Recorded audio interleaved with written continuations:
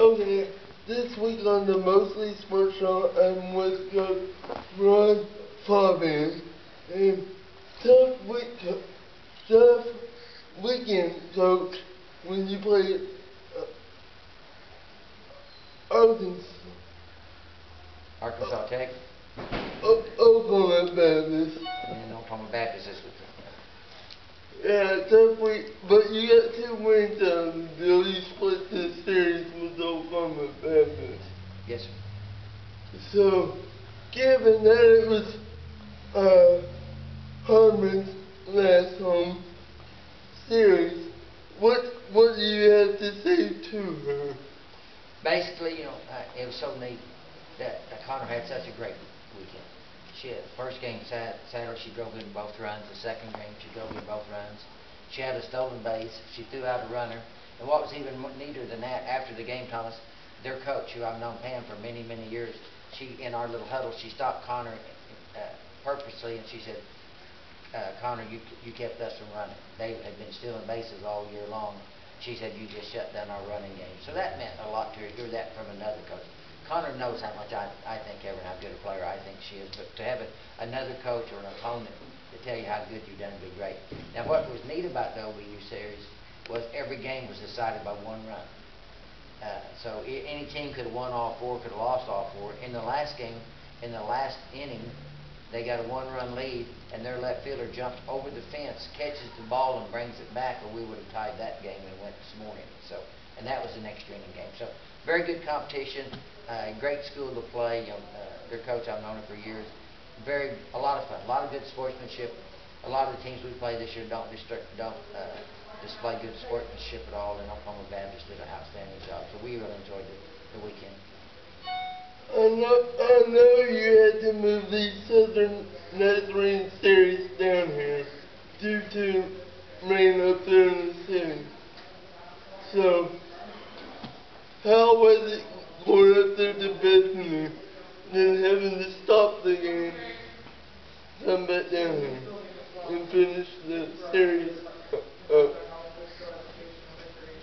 It was difficult, and the reason for it is we knew going into that weekend that one of us would qualify for the conference tournament, probably. There was a real good chance one would not. Things still had an opportunity to play out this weekend and next weekend. You never say never until you're totally eliminated. But we both knew how big a series is, and once again, the young lady that coaches there, Terry Weber, and I go back over 30 years too. So when the weather came in, we were hoping we could play 1 game, get another one started because of our halted rule, then we can play the next day, play 3 games. So we both knew we had to get in all 4 games. So when the rains came and the forecast was so bad and they feel like their field was going to flood and we couldn't get in the first game, that's when we started calling. We called down here to the complex, and Chris and them went out of the way to get us set up because they had lights, so we could play the remainder of that game and the second game that day. Then they called back to their place afterwards and found out that their field was flooded and they wouldn't be able to play there on Friday.